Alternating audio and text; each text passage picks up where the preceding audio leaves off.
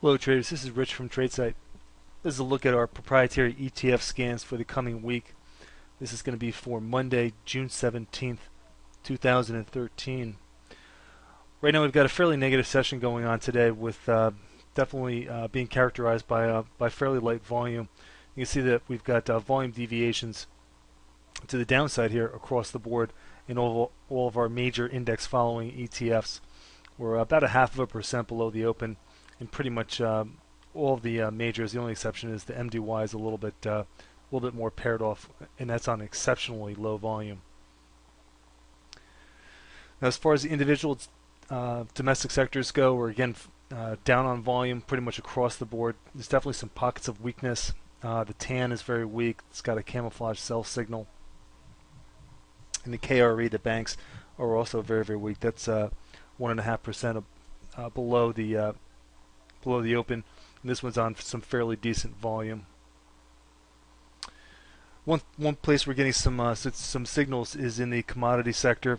We've got camouflage sell signals in the USO, in the DBC, and in the DBA we've got a downside CPS sell signal, and that's on a volume bump. That one's up, more than 30% above the typical run rate.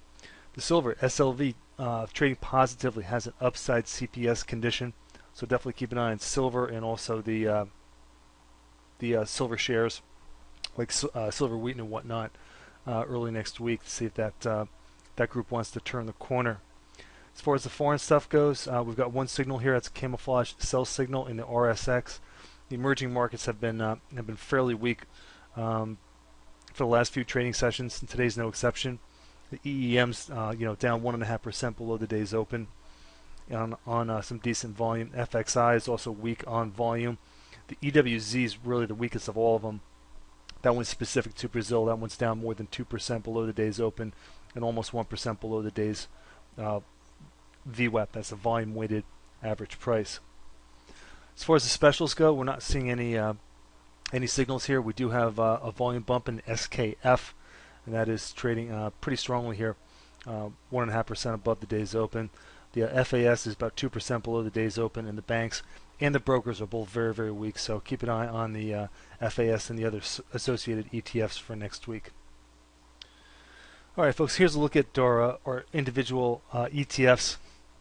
The one thing I want to point out is that as far as the Seeker aggressive countdown, these are the yellow numbers here. Look at the we're 12 days up in the spiders, 12 days up in the diamonds, the IWMs, and the middies also. So we're potentially only one strong day away from recording the aggressive exhaustion warning across the board here in the majors. I think that's the real takeaway.